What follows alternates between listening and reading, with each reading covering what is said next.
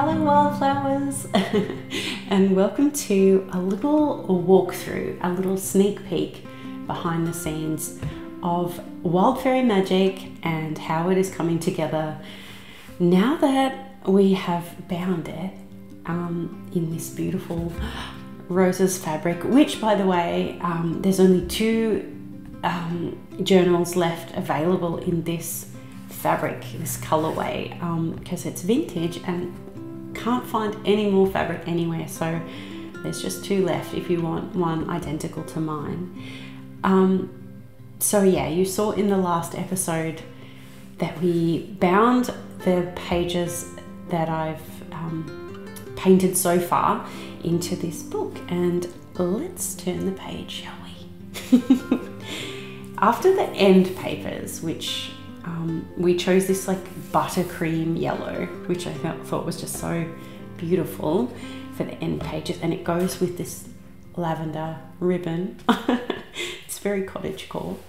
Then the first thing I had here was I hand painted just like with a watercolor wash, a similar kind of color, the buttercream yellow. And my idea here was to put the title, Wild Fairy Magic, again in beautiful typography. Well, that was the dream. And maybe some sunflowers or yellow roses or poppies would be beautiful, yellow poppies, all over this page. So that's coming soon. And then you might remember me painting this Ex Libris, I think it's called. I hope I pronounced that correctly, but the book plate for the first page. So yes, you might remember the episode. It was the episode on, I can't remember what I called it now. But anyway, I went and I picked some 4-leaf clovers, Australian fairy tale, that's what it was called. And I picked some 4-leaf clovers and pressed them, and I made a little spell jar. And I painted this page with the clovers and some anemones and bluebells. And then, yeah, I've just used my calligraphy pen to write, "This book belongs to Nancy." So there's that one. And then Winter's End Blooms. This was the first episode of The Rambling Rose. And this was for in bulk. So I wanted to paint a page to describe the signs of winter ending and in bulk arriving. These are called snowflakes, not to be confused with snowdrops, these ones. They always pop their heads up, in Australia at least, around August, and you know spring's coming. And then of course, different types of jonquils, narcissus and daffodils. And I'm still debating whether to finish this page off by like hand writing the flowers or just leaving it as is, because I kind of really like it as it is. It's very hard to decide. Then you might remember the episode where I started sowing seeds for the secret garden, and I used brush pens to create this lettering, secret garden. And yeah, again, I put some little daisies and other things that I collected from the garden, my beloved violas or pansies, violets, and so on. And yeah, I love that page. It's probably the only one that I left white. I really liked the way it turned out. This one was the episode where I built a chicken cottage for my girls Hollyhock and Foxglove, who I miss terribly, and still have dreams of bringing them down here to Belladonna Cottage. And they ate the ranunculus in that episode, remember? And we all decided as a team that I would write a little nursery rhyme, hickety pickety my black hen, She lays eggs for gentlemen, sometimes 9, sometimes 10, hickety pickety my black hen. And so I think I will use black calligraphy pen here. I'm still kind of hesitant. It's really hard for me to take that leap and hand draw my type. It's one of the areas I'm not that confident in, but I'm working on it, and I promise by the end of the year I'll have this one done. That was from Beltane. And then for Letha last year, actually I did another page for Letha, but then this was my summer trip down to the beach, where I just so happened to, on a whim, decide I wanted to have a look at a house for sale. And that's when I fell in love with Belladonna Cottage. So this one is really special because I also had a lot of fun at the beach with Dad. We did some filming, and he was like my assistant cameraman, and we had a lot of fun at the beach. And I collected some shells, and the idea behind this one was to do a little activity where you you just go sketching what you see by the ocean, peering into rock pools and connecting with the mermaids.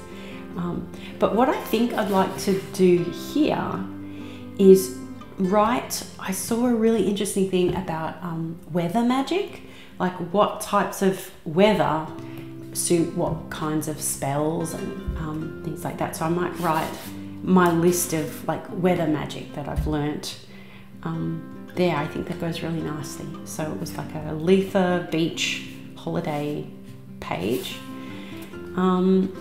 Lammas or Lunazard, that's this one, where I just did this one recently when we set up our kitchen garden. So when I trimmed the pages for this, I realized that I would much rather add some more like foliage and maybe a few more veggies peeking in around here instead of leaving this blank. Originally, when this was supposed to be a printed book, I thought I'd need to leave room for what's called bleed so that they can trim the pages. But now that it's not going that way, I'm going to add some more in there. So yeah, little tomatoes and things, and I'm not sure, I might just fill this with more veggies instead of, I left room for some printed type there. So now this one was for, I did some other paintings for Mabon, but I decided to put this in the Mabon section. And what I went all around trying to think what quote or what poem to write here, because these are the belladonna lilies that grow in the garden here at Belladonna Cottage. You'll remember this from the episode, where I moved in, when I said I bought a witch's cottage. That was the title of the episode. And I painted this beautiful, I think it's beautiful, if I do say so myself, these beautiful flowers, I guess in honor of that move to the house. And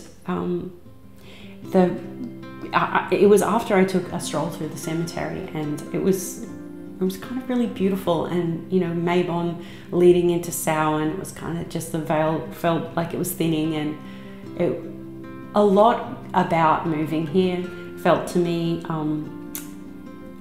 like something I had seen in my visions many times.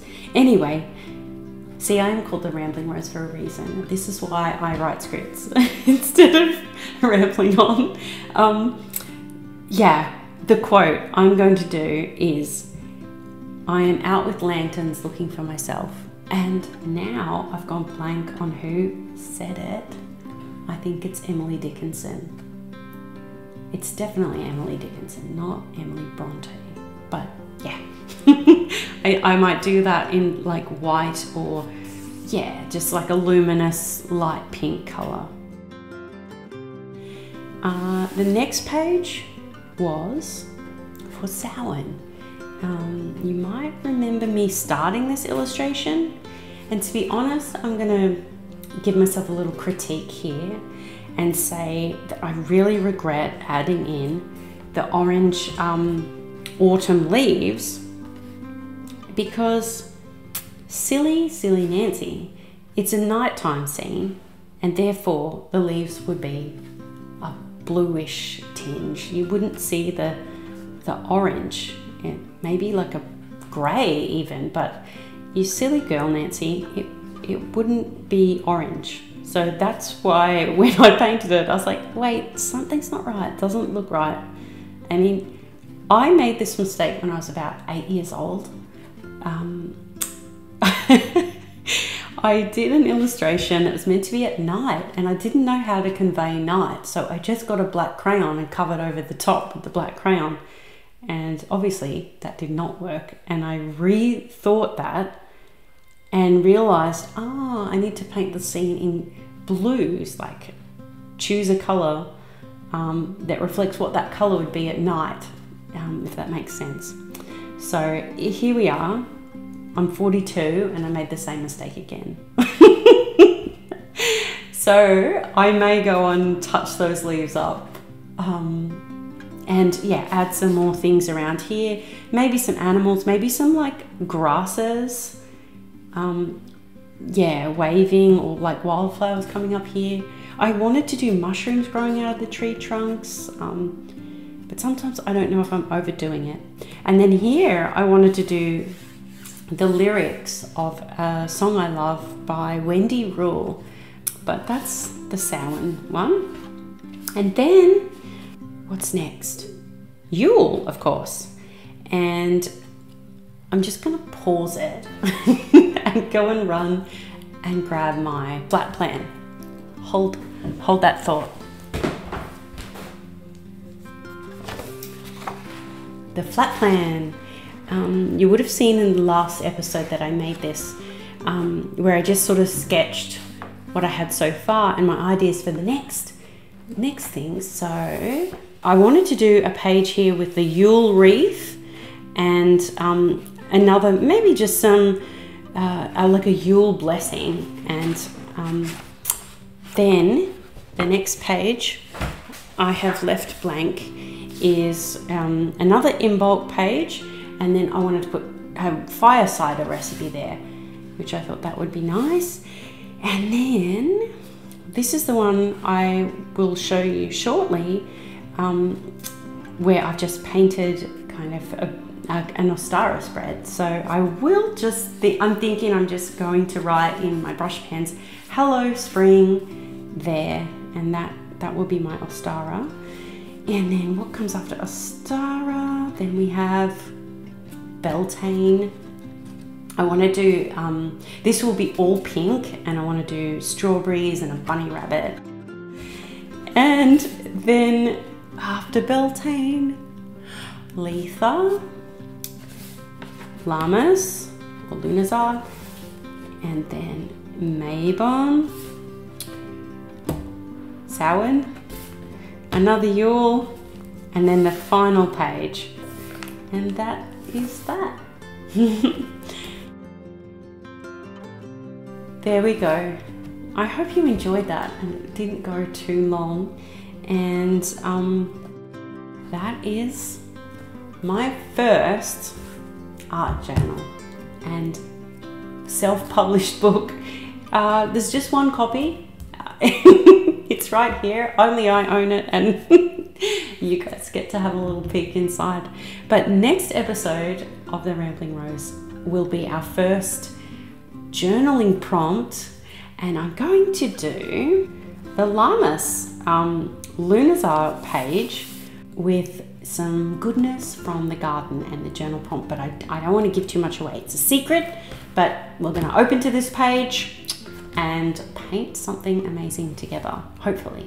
So I hope you'll join me for that, and thank you so much for this. Bye.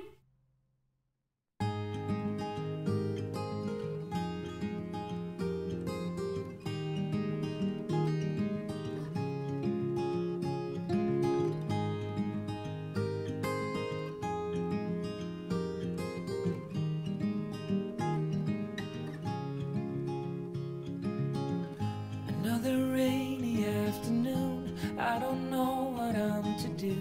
I just miss you more than anything. It's way too quiet in the house, I'm just wasted on the couch, 'cause I don't wanna feel anything. Wish you'd stayed here beside me. This isn't how it's supposed to be. Wish you'd stayed here right with me. I can't shake that feeling that we said goodbye too soon.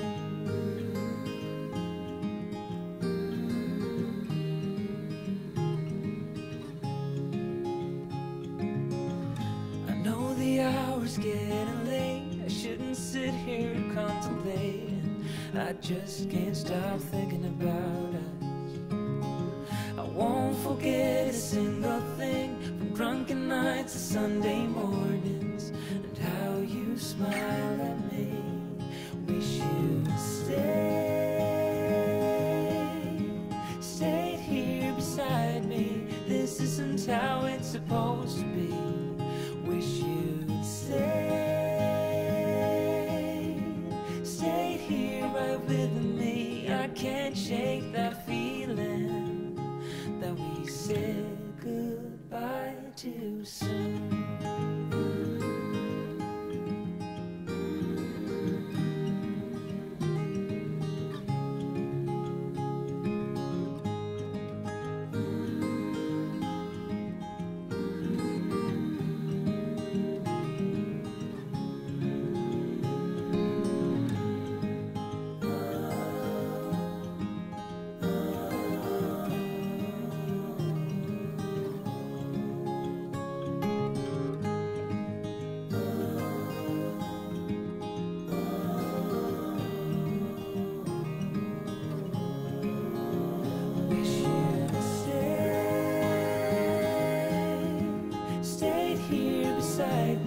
This isn't how it's supposed to be. Wish you'd stayed here right with me. I can't shake that feeling that we said goodbye too soon.